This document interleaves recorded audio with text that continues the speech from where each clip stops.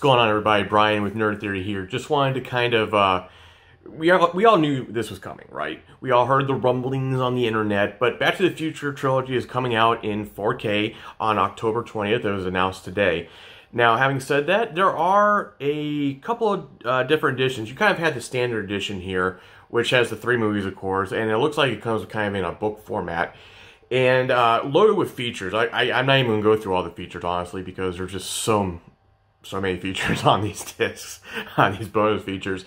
But what kind of caught me off guard, well, not really off guard, but kind of struck me as strange, is that there's a couple of other editions. There's a Best Buy edition that has the 3 steel books inside the jacket, which is cool, but it's not really doing anything for me, if I'm being perfectly honest. The art in general just isn't doing it. But then again, having said that, looking at the cover art for just the normal edition isn't really doing it for me either. It's kind of, honestly, don't get me wrong, I'm going to get it. It's Back to the Future.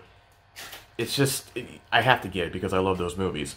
But having said that, I'm a little disappointed with the artwork. The steel books are on the Best Buy site aren't doing anything for me either, but you know what, I'm still going to get it, so maybe you'll like it, who knows.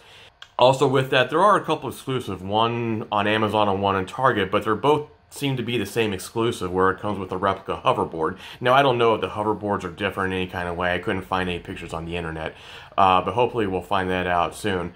But it is coming out October 20th, the day before Back to the Future Day. What do you think of these? Let me know in the comments below. Please like and subscribe. And as always, it's a weird world right now. Be careful, be safe, be good to one another. Thank you so much for watching. See ya.